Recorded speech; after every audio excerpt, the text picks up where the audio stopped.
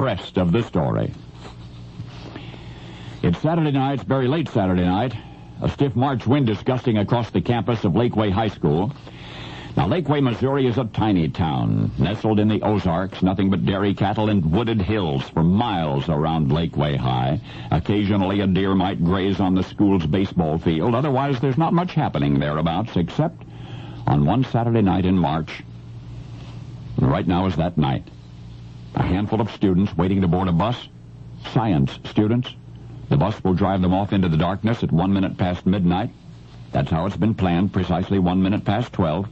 What these high schoolers say they're doing is academic. They say they are journeying to Rockhurst College, some 6 hours away, to compete in a multi-state science exhibition. What they're really doing is the rest of the story. By traveling to Rockhurst, the science team of Lakeway High is honoring 5 teachers. Teachers whom they consider the best of their profession. 5 of their own teachers. Little Lakeway High might as well have stayed home tonight, many believe. I say little Lakeway High. There are only 187 students, grades 9 through 12. And these are country kids. But they're formidable competition for any high school students that you know.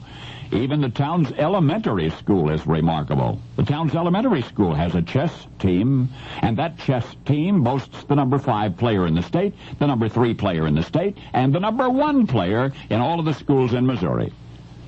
But when the Lakeway High School science team gets on that bus bound for Rockhurst College, this is more than an academic exercise. This is homage to the 5 teachers who nurtured and guided and motivated so many Lakeway pupils to undreamed-of excellence. At the science fair in Rockhurst, many are saying that Lakeway High does not have a chance. After all, the school system has dumped millions of dollars into the recently opened Kansas City Math and Science Magnet School. They are the best there is, many agree, particularly in science. But win or lose, the Lakeway science team will be on that bus bound for Rockhurst at 1 minute past midnight on a Saturday in March, as they have been for the past 2 years, and the winning or the losing will be secondary to honoring those 5 wonderful high school teachers, who incidentally will not be along for the ride. You see, Lakeway High School, whose science labs are 20 years out of date, whose equipment works only sometimes, little 187-student Lakeway High, 2 years ago, received a $100,000 budget cut.